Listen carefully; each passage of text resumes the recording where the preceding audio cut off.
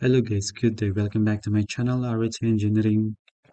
And for today's tutorial, I will be discussing the final output sa flexure and share design natin using the BVA script. So as you can see, this is our interface.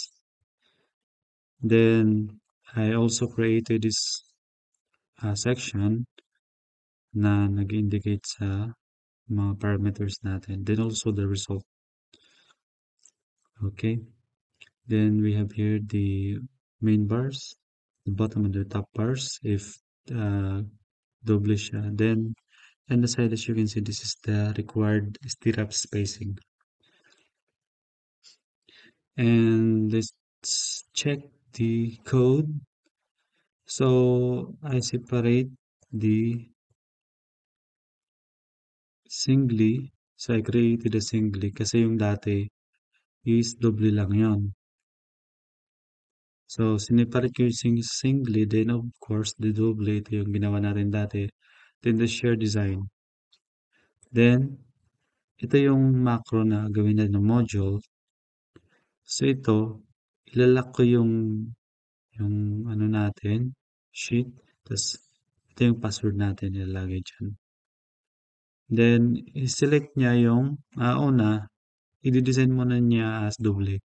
Kapag yung section is singly yung lalabas na result niya. Ito. Pero kapag yung section type natin is double, ito yung ilalabas na result niya. Then, susundan ng share design. Okay? Okay, then, i-try natin to guys. Press na natin yung Visual Basic Interface.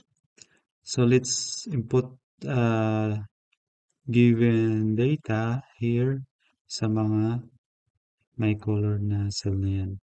So, let's use 3,000 peso at 20.1 20.7 or 21 ganyan. Let's say 20.7 MPa para sa concrete strength. And 415 para grade 60 then is natin is 200,000 megapascal.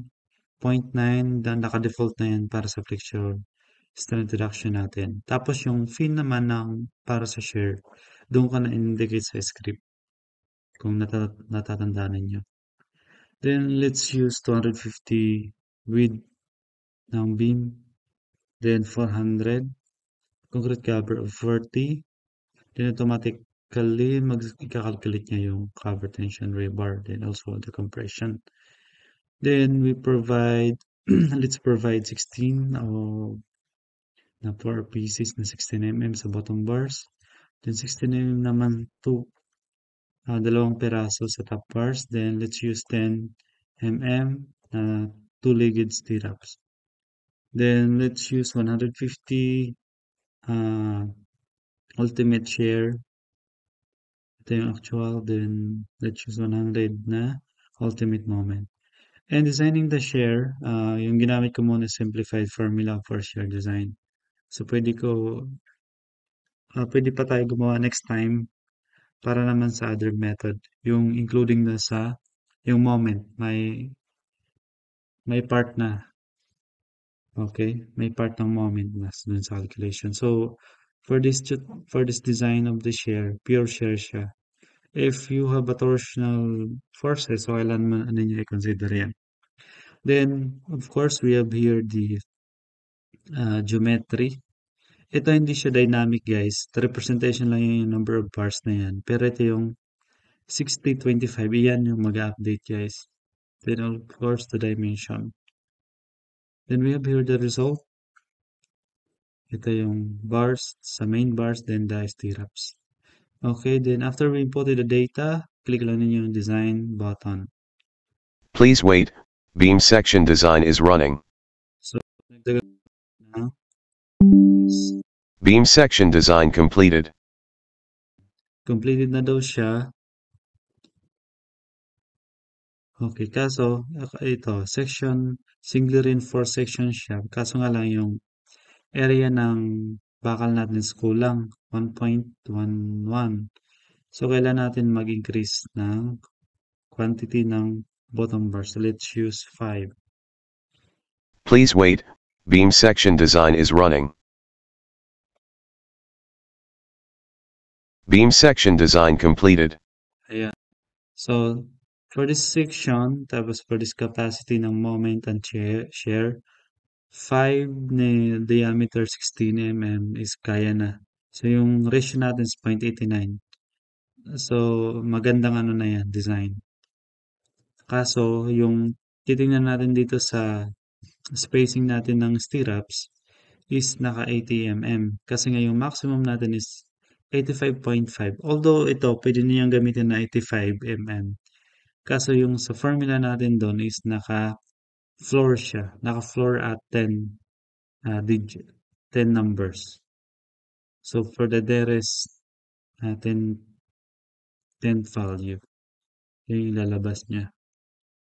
So kasi nga yung 250 by 400 na may capacity 150, ito yung max niya is 85.5. I-try natin to bawasan yung share natin. Please wait, beam section design is running. Beam section design completed. See? So kapag 120 lang yung share natin, ultimate share with this section, ang maximum niya is 171. So yung magiging stirrups natin is 210, two-legged na stirrups na T10 or diameter 10 at 170 mm spacing. Tapos meron tayong 5 piraso na bottom bars. Ito sa 250, pwede natin i-update later yung spacing kasi nga yung 5 na 16 na yan, medyo hindi na yan kasya kapag one layer lang. Ibig sabihin, we need to create the second layer. So, para magkasya yung mga bakal natin with this allowable spacing. Okay? Then, ito, mapansin niyo singly. So, kapag increase ko to, let's use 200. Please wait, beam section design is running.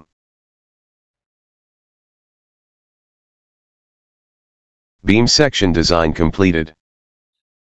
So, naging doble na siya guys. Pero kung titingnan natin dito, sobra or kulang yung mga bakal natin. So, we need to increase. Ito, pwede natin gawing 25 na apat. Yung sa top naman, let's use, okay, 25 din, pero let's use tatlo. Okay? Please wait, Yan. beam section design is running. Beam section design completed. See? Almost 100% yung apat na 25. No, pero okay na yan, 97. Dito naman sa baba, sa taas, i-try natin gawing dalawa lang.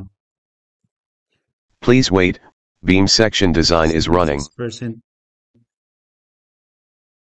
Ayan, hindi Beam section design completed. 0.70.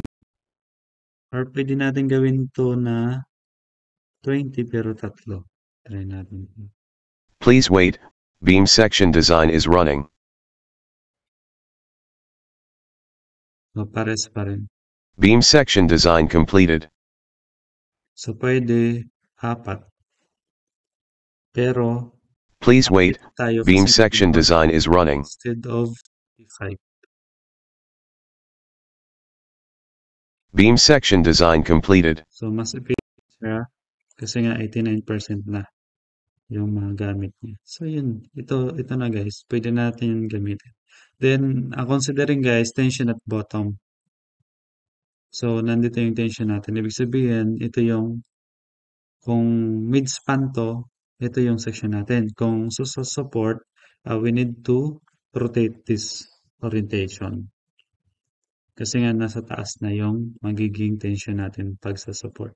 Pag fix, support kaya. Okay.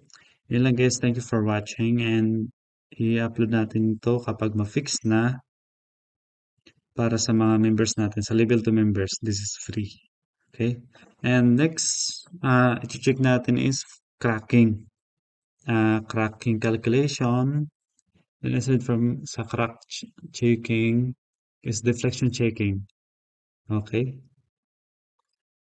So, yan. Don't forget to subscribe, like, and share sa mga videos na na-upload natin, guys. And ingat kayo palagi. God bless.